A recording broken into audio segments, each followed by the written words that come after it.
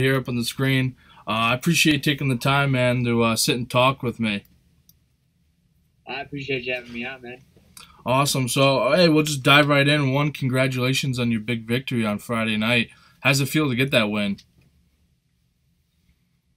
Thank you. It feels good to go out there and get the W.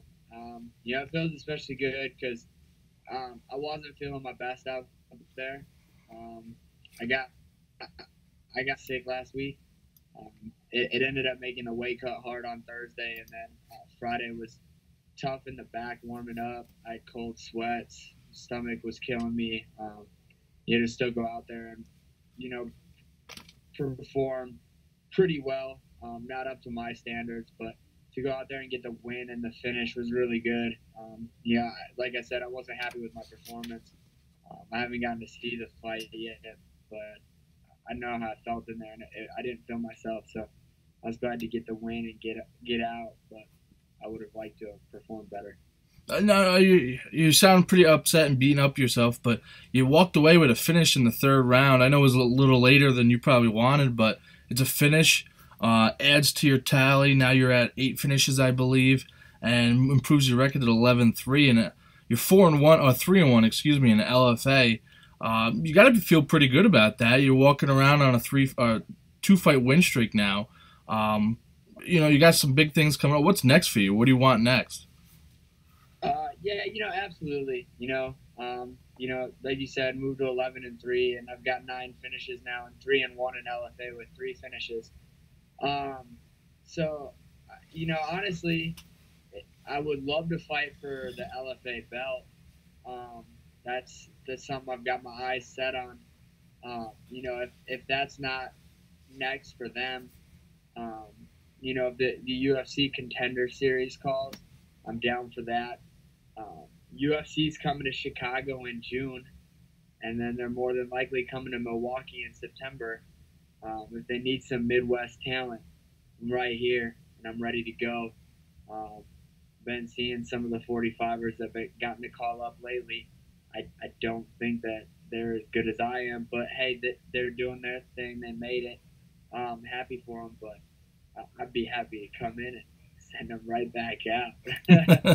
Now, like, you're talking about that. Do you get a little frustrated knowing that you fought at one of the premier promotions in the region in Milwaukee at NAFC, and then you caged aggression, and then now LFA, who's put last night at UFC they put 29% of the fighters on the card.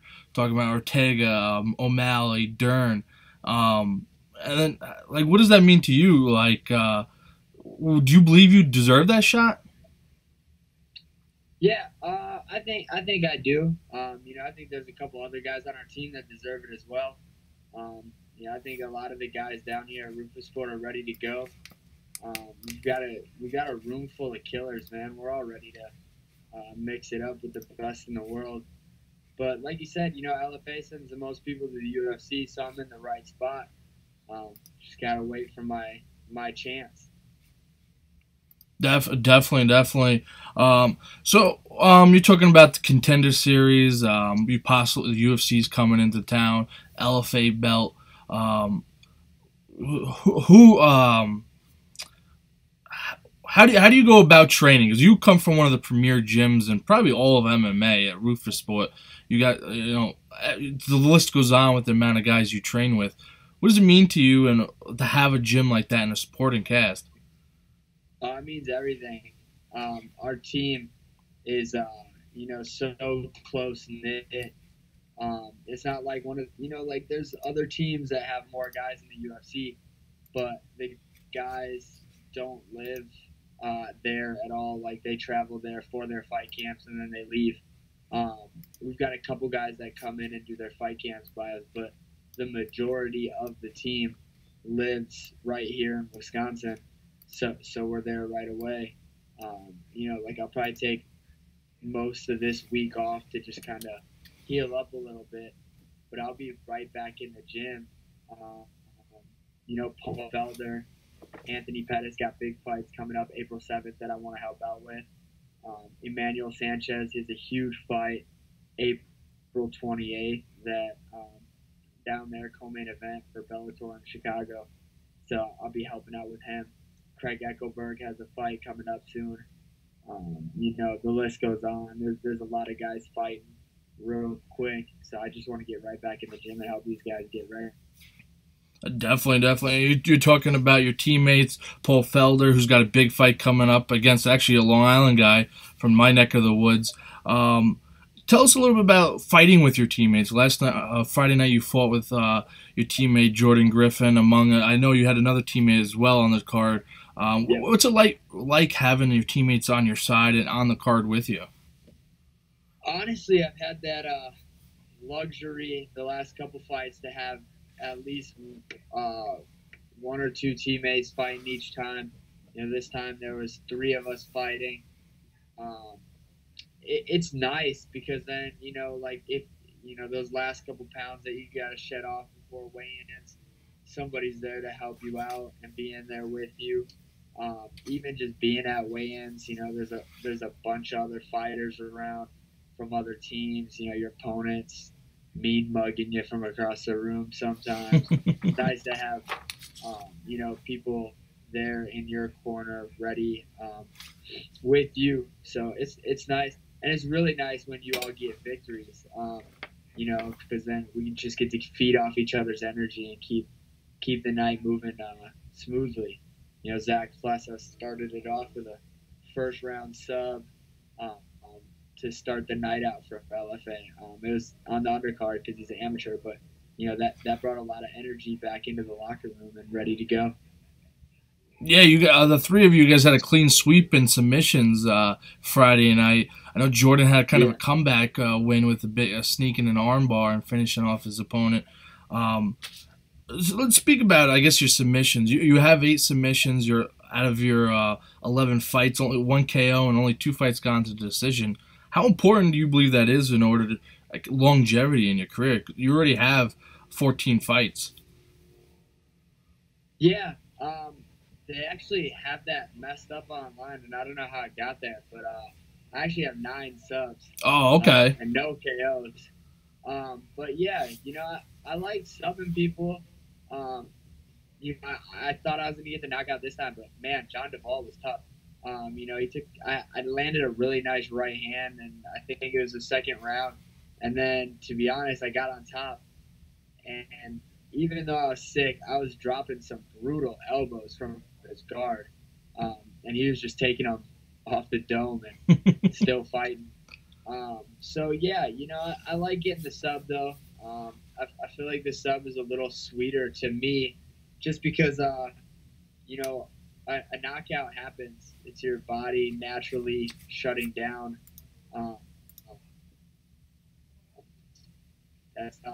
That's under your own will that you quit. So I think they're a little sweeter, but the fans really like to see the knockouts. So I can't wait to start getting some of those too. Been working a lot of pads lately with my boy Scott Cushman and Joe Nichols, and we're cracking them. The knockouts will come. They're just not quite here yet.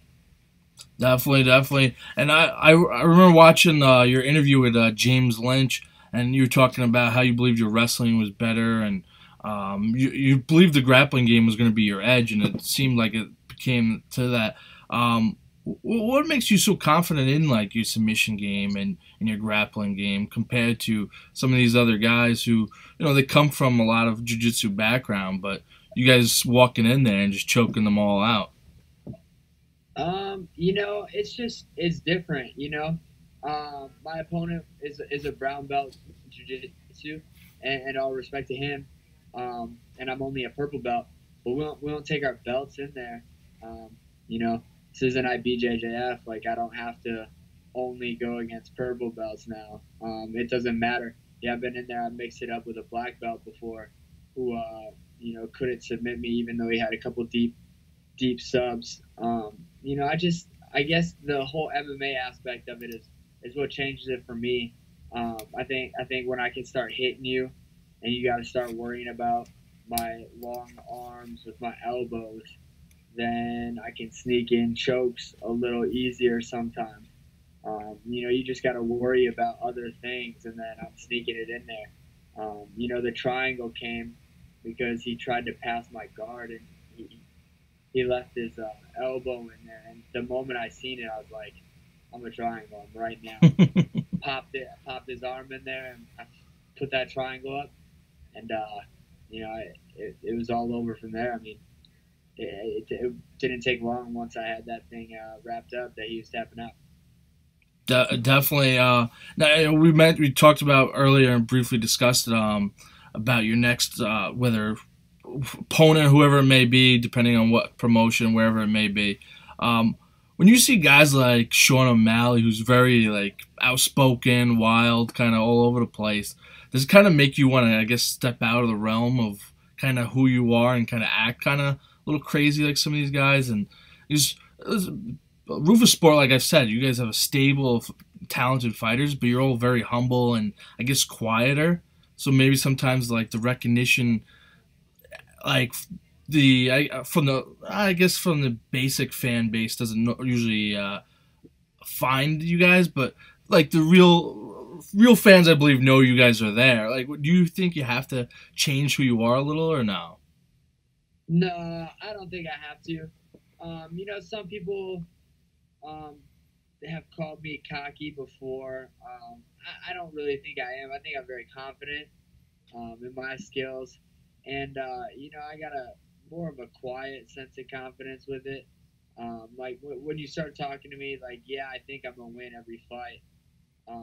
And a lot of some people might take it disrespectful. Like when I was talking about the John DeVall fight, some people were like, yeah, he like says he respects him, but then says he's gonna beat him everywhere. And it's like, well, what do you want me to say that I think he's gonna beat me? Like, I'm not going in the cage thinking that my opponent's gonna beat me. That you're already beat before you get in there. Then, so yeah, I mean, sometimes it's like, man, if I just talk all that crap, I'm gonna get bigger.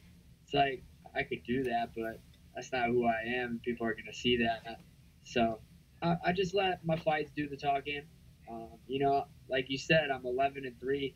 I've got 9 finishes. I know what the hell I'm doing out there. So I'll just keep doing it my way, and I'm gonna get the call eventually. And I'm gonna put the division on notice once I get there. Definitely. Well, Nate, I appreciate you taking the time to talk about your latest victory, and wish you the best of luck in the future fights. And we hope to hear from you fighting in either the UFC Contender Series or LFA title fight. Thanks, man. I appreciate it. I hope it happens soon. Awesome. Thank you. I appreciate you for jumping on, and best of luck. Thank you. You as well. And that, ladies and gentlemen, that was Nate Jennerman, LFA 34 featherweight. Nate just won his fourth fight, Nate just won his third fight in LFA, fourth fight in LFA. He's 3-1, so a big win over John DeVall for him. So congrats to Nate Jennerman. This is Carroll's Corner MMA podcast. I hope you guys enjoyed the interview.